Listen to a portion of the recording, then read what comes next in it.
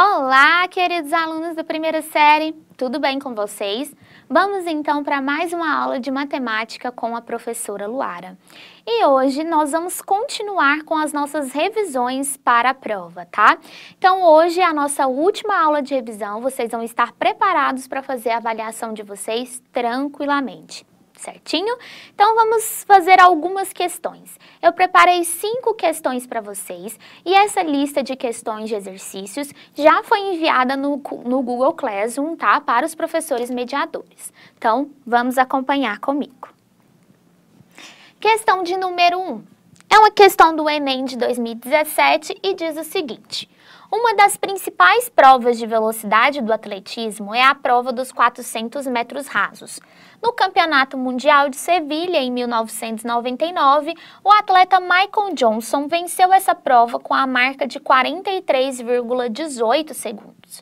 Esse tempo em segundo, escrito em notação científica, é... Então, o que está pedindo aqui para a gente? Que a gente transforme esse número, que é 43,18, para um número em notação científica, tá? E aí, o que a gente tem que lembrar? O número em notação científica, ele é escrito multiplicando por uma base 10, né? E um expoente. E esse número decimal, que é esse número aqui com vírgula, ele só pode ter uma única casa antes da vírgula, ou seja, uma única parte inteira. Então, o primeiro algarismo que a gente tem desse número é o 4.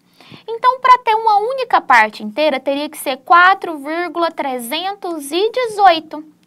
E o que a gente fez? A gente pegou a vírgula que estava aqui e andou com ela para a esquerda uma única casa. E aí a gente vai escrever esse número multiplicando pela nossa potência de base 10. E como a gente andou uma casa para a esquerda, eu vou acrescentar um expoente positivo na minha potência de base 10. Se eu tivesse andado para a direita, esse meu expoente ele seria negativo. Então, quando ando para a esquerda, expoente positivo. Quando ando para a direita, expoente negativo. Certinho? E pronto. Meu número está escrito em notação científica. A gente marcaria a alternativa de letra B de bola.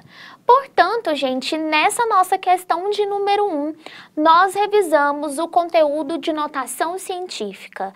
A gente relembrou como fazer para escrever ele com a potência de base 10 e andar com a minha vírgula. Quando eu ando com a vírgula para a esquerda, eu aumento um expoente positivo na minha potência de base 10.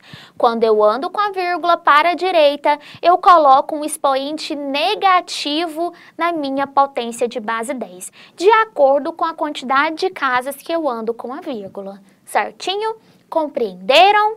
Então, agora vamos para mais uma questão. Questão de número 2.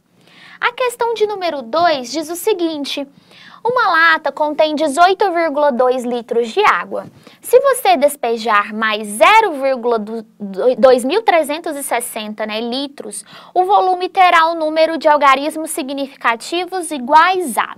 Então, ele não te pediu o resultado, ele te pediu quantos algarismos significativos vai ter o volume dessa minha lata depois que eu acrescentar esses 0,2360 litros aí.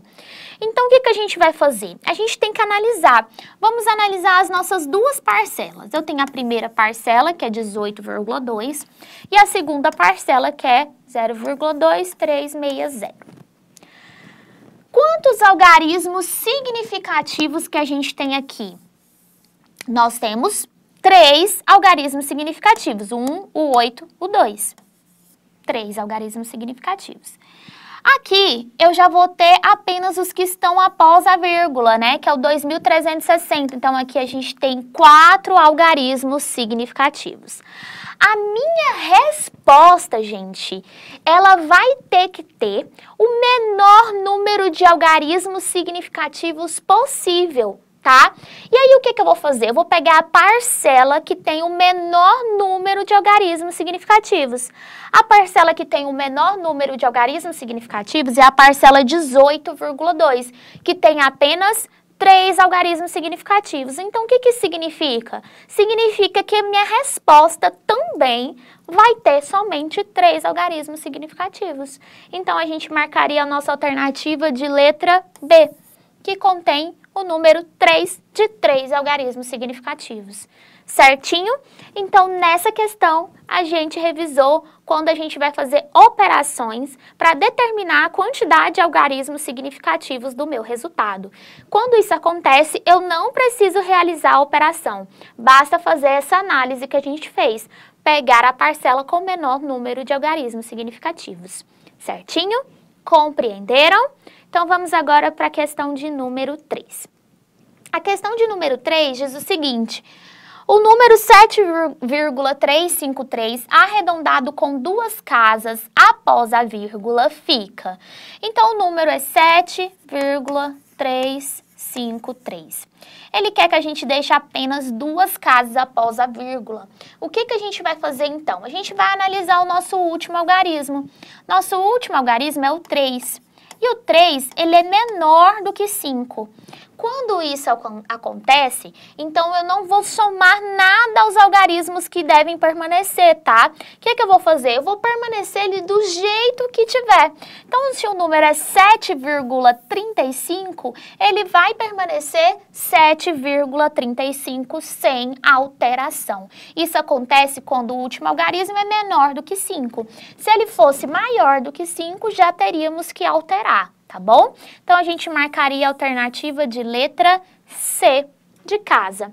Portanto, nessa questão, a gente revisou uma regra de arredondamento, que é quando o nosso último algarismo é um algarismo menor do que 5. Quando isso acontece, a gente vai permanecer com os algarismos que foi pedido. No caso, 2 algarismos, então vamos permanecer eles do jeito que estão, sem alteração. Certinho? Compreenderam? Todo mundo está acompanhando comigo? Então, vamos continuar. Vamos agora para a questão de número 4. Questão de número 4 diz o seguinte: a relação indicada na figura a seguir é uma função de A em B. Ou seja, esse é meu conjunto A e esse é meu conjunto B. E o que ele está pedindo para você? Ele está pedindo o domínio, que é representado pela nossa letra D. E pediu para você marcar, então, a alternativa onde está escrito qual é o domínio da nossa função, o conjunto D. Gente, o domínio da nossa função sempre é esse o nosso primeiro conjunto aqui, que é o nosso conjunto A. Então, quer dizer que o nosso domínio D são todos esses números que estão aqui nesse conjunto, que serão o menos 2, o 0, o 2 e o 4. Assim, a gente marcaria a nossa alternativa de letra C, que contém exatamente esses elementos do nosso domínio. Portanto, gente, aqui nós revisamos um pouco de função, né, do conteúdo de função, onde a gente lembrou o que é o domínio da nossa função.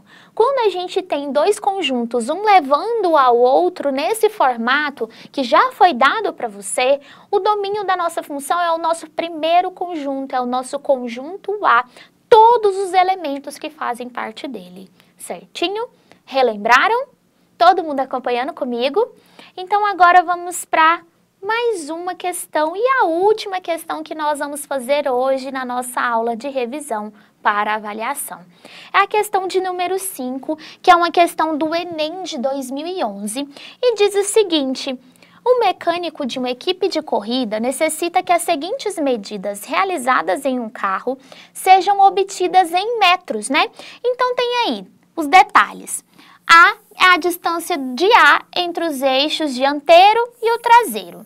E o B é a altura, né, B, entre o solo e o encosto do meu piloto. E está bem aqui descrito na nossa imagem, né? O nosso A, 2.300 milímetros e o nosso B, 160 centímetros. Ao optar pelas medidas A e B em metros, obtém-se respectivamente. Então, o que ele está pedindo aqui para a gente? Que a gente transforme essas medidas que estão em milímetros e centímetros para metros. Então, vamos relembrar. Primeira relação que a gente tem é que em 1 metro eu tenho 100 centímetros. Então, para transformar esse meu 160 centímetros para metros, basta você pegar os 160 e dividir por 100. 160 dividido por 100 é igual a 1,60 metros, ou 1,6, tá? Essa divisão, gente, quando a gente divide por 100, por 10, por 1000, enfim, potências de 10, basta você andar com a vírgula para a esquerda a quantidade de zeros que tem no número.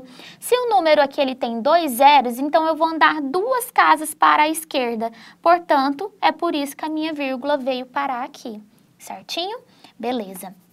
Agora, vamos ver a outra relação que a gente tem. Em 1 metro, nós temos 1000 milímetros. Então, para transformar esse 2.300 milímetros para metros, vocês fariam 2.300 dividido por 1000. E a gente pode fazer com a mesma regrinha, tá? Se eu tenho 3 zeros, ando 3 casas. 3 casas para a esquerda, então minha vírgula ficaria aqui. 2,3 metros, porque esses zeros aqui não vão fazer diferença. Então, eu tenho as medidas 1,6 e 2,3. E a única alternativa que contém essas duas é a alternativa de letra B de bola.